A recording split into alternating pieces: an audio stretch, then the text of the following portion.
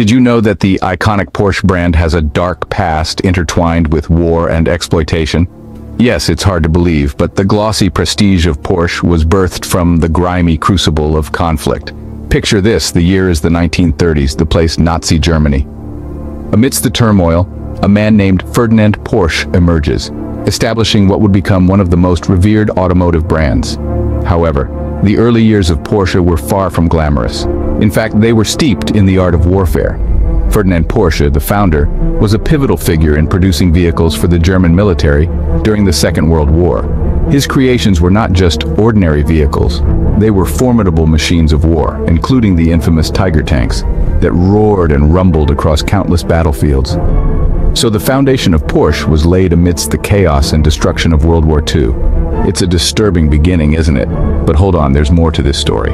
Porsche's contribution to the war went beyond just designing military vehicles. The renowned auto manufacturer played an active role in the war efforts, but not all their actions were as honorable as their reputation might suggest.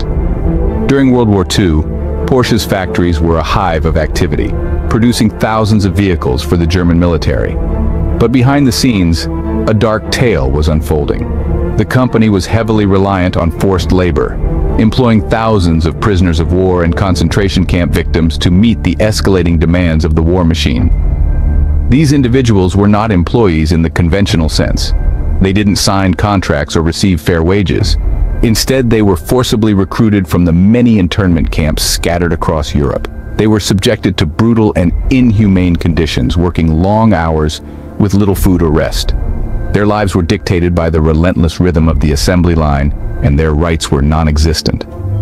Porsche's factories were not unique in this respect. Many industrial giants of the era exploited the war's captive labor force.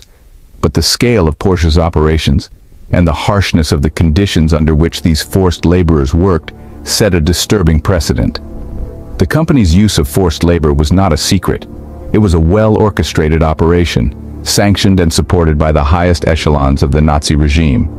Yet despite the widespread knowledge of these practices, little was done to hold Porsche accountable during the war years. The legacy of Porsche's wartime operations is a complex one. The company's technological innovations and design prowess have earned it a place in automotive history. Yet beneath the allure of the Porsche brand, there lies a disturbing history of exploitation and inhumanity.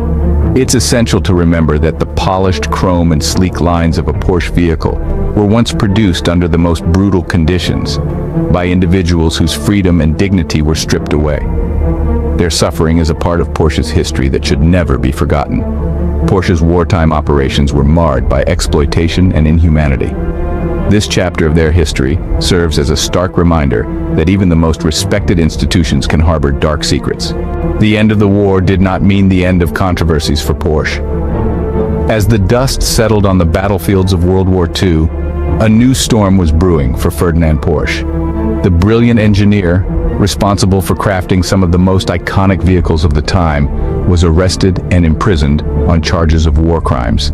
His alleged involvement in the use of forced labor during the war, including prisoners of war and concentration camp inmates, cast a long and dark shadow over the accomplishments of his career. While Ferdinand was held behind bars, his son, Ferry Porsche, took the reins of the company. Amid the ruins of a war-torn Germany, he faced the daunting task of resurrecting the family business. But the company's past was not easily forgotten. The Porsche name had become synonymous with the Nazi regime, a stigma that would prove difficult to shake off. In a desperate attempt to distance the company from its past, Ferry launched the Porsche 356. This was the first car to bear the Porsche name, a symbol of the company's rebirth in the post-war era. However, this new chapter was not without its own set of controversies. The launch of the Porsche 911 in the early 60s sparked a fierce debate. The car's unique rear-engine design led to an unusual weight distribution, which critics claimed made it unsafe at high speeds. The 911 quickly became the subject of a broader conversation about car safety, with some going as far as to say it was unsafe at any speed. Despite the controversy, the 911 remained in production, its design largely unchanged, becoming one of the most enduring symbols of the Porsche brand. But no matter how hard the company tried to move forward, the ghosts of its past continued to haunt it. Allegations and controversies seem to follow Porsche like a shadow, a constant reminder of a dark and disturbing history. Despite attempts to clean up its image, Porsche couldn't escape its disturbing past. Fast forward to the 21st century, and Porsche was still making headlines for the wrong reasons. As the new millennium dawned, Porsche's penchant for controversy didn't ease up. Instead, it took on new forms in the realm of financial manipulation and environmental deceit. The infamous 2008 financial crisis saw Porsche in the midst of a high-stakes gamble that could have forever altered the automotive industry. In a bold move that shocked the world, Porsche attempted to take over Volkswagen. This wasn't a friendly merger or a strategic partnership. No, this was a power play, a strategic maneuver that would have made Porsche one of the biggest car manufacturers in the world. But their audacious attempt backfired spectacularly. The fallout was massive, sending shockwaves through the global economy. Porsche's reputation took a severe hit, and their financial losses were staggering. But the scandals didn't stop there. In 2015, Porsche found itself implicated in one of the biggest auto industry controversies of the decade, the emissions scandal.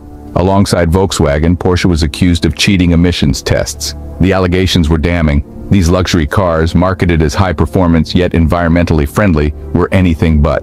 The truth was they were emitting pollutants up to 40 times the legal limit. This scandal, often referred to as Dieselgate, had severe repercussions. Not only did it result in billions in fines and recalls, but it also severely tarnished Porsche's green credentials. Customers felt betrayed, and the trust in the brand was eroded. Despite these setbacks, Porsche continues to hold a prominent place in the automotive industry.